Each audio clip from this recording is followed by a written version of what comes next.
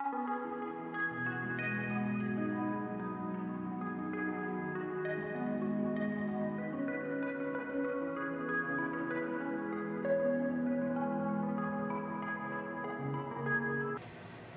y'all, welcome back to another video. If you're new here, welcome. My name's Amanda. If you've been here for a while, then welcome back. So I'm excited for today's video. It is another dessert collab hosted by Clarissa at Sunnyinthesuburbs and Ashley at Her Homemaking Heart here on YouTube. So the theme for today's collab is fall desserts. So I have my ingredients behind me. I will have Ashley and Clarissa's channel linked in the description box below. So be sure and go check them out. I love both of their channels. And I just know you guys will too. And I will also have the playlist linked in the description box below as well. So be sure and go check out all the wonderful creators that are a part of this collab. So I wanted something easy but also kind of inexpensive. So I am making some pumpkin cake mix cookies. So all you need is the spice cake mix, a can of pure pumpkin, and some white chocolate chips or white baking chips. So it's just a simple 3-ingredient dessert. I think it's going to be really good. It doesn't have eggs, so that's a plus for me. I can actually try it. But you just mix the cake mix and the pumpkin together really good. When it's well mixed, then add the chips and bake it. So we're going to get those mixed up. I want to thank Ashley and Clarissa so much for hosting this collab. Each month has been so much fun and I just really appreciate it.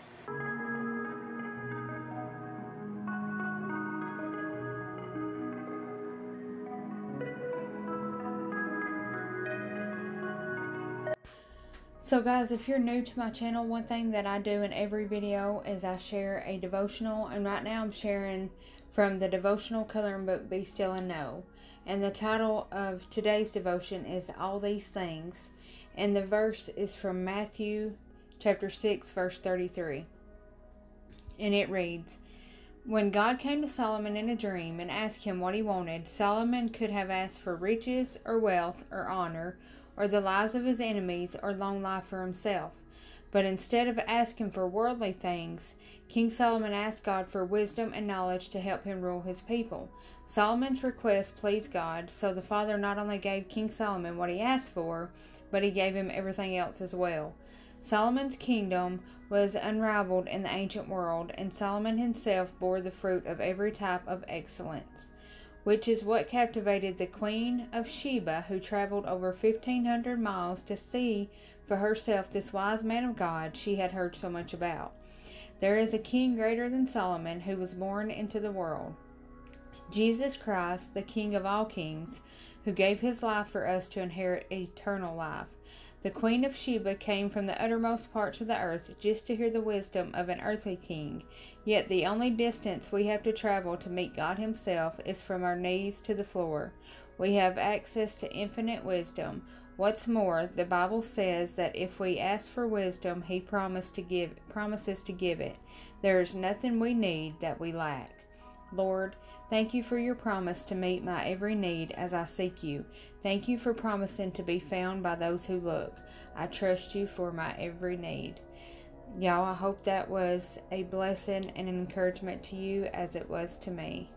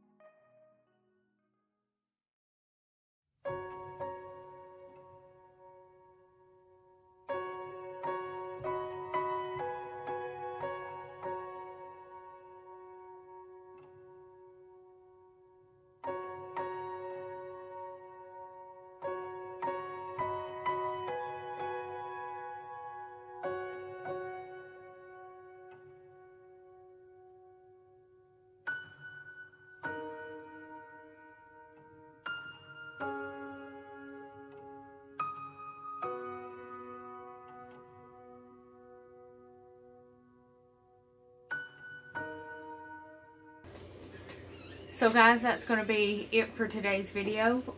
Thank you so much again, Ashley and Clarissa, for hosting this collab. Each one has been so much fun. I did try the cookies that I made. I didn't eat a whole lot because of the cinnamon and spice in it.